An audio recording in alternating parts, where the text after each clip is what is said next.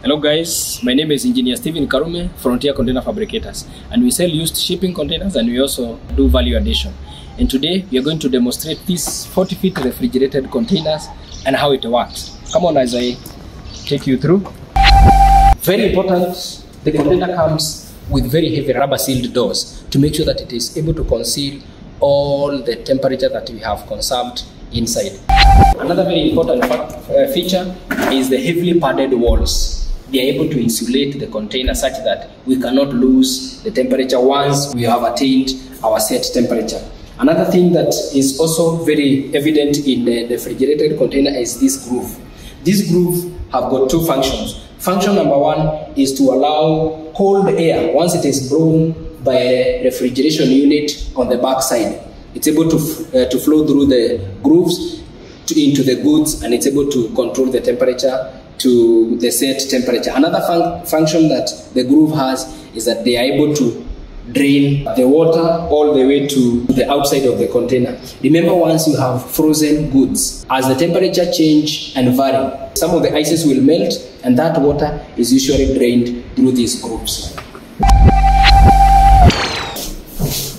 Behind this wall is where we have our refrigeration unit. And the most important thing is that this is where our cold air comes through.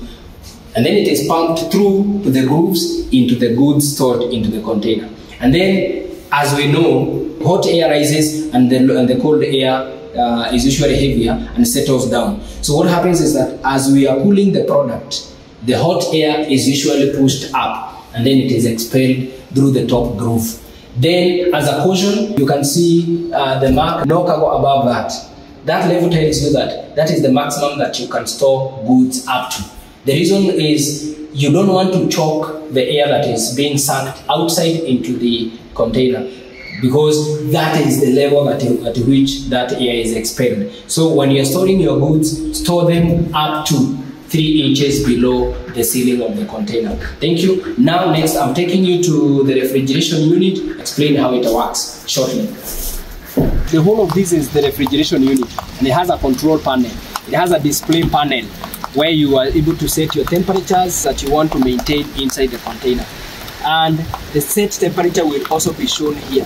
Then if there is any error or any communication that the machine is giving you, it will give you through here. Then another thing is that you have this control panel for raising the temperatures and lowering the temperature. Here you're able to set the temperature at which you want to set. For milk, the temperature is different. For frozen goods, the temperature is different. This unit is able to do minus 30 degrees to positive 30 degrees.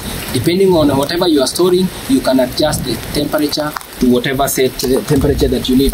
Then it comes with this electrical cable long enough to be connected to the power source.